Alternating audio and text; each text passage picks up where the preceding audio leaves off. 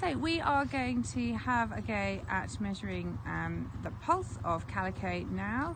So Joan, what I'd like you to do then is to just run your fingers down exactly in the sort of throat lash region until you find, I think, what could be best described as kind of like a little bulge, and that is where you have got an artery passing over a bone, and that's where we want to take her pulse.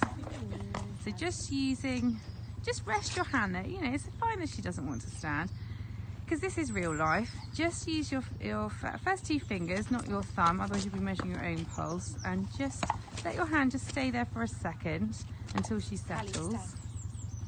Okay, and can you feel that bulge, Jen? Yeah. And it's just sort of ever so slightly moving. Yeah. Yeah? Okay. So if I start you off then for 15 seconds, what we're going to do is count for 15 seconds and then times by 4. Okay, ready? Let's go then.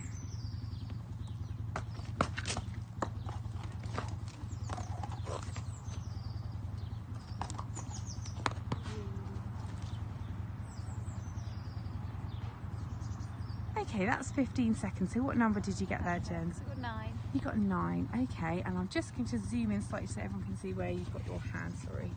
There we go. Lovely. Well done, Calico. You survived.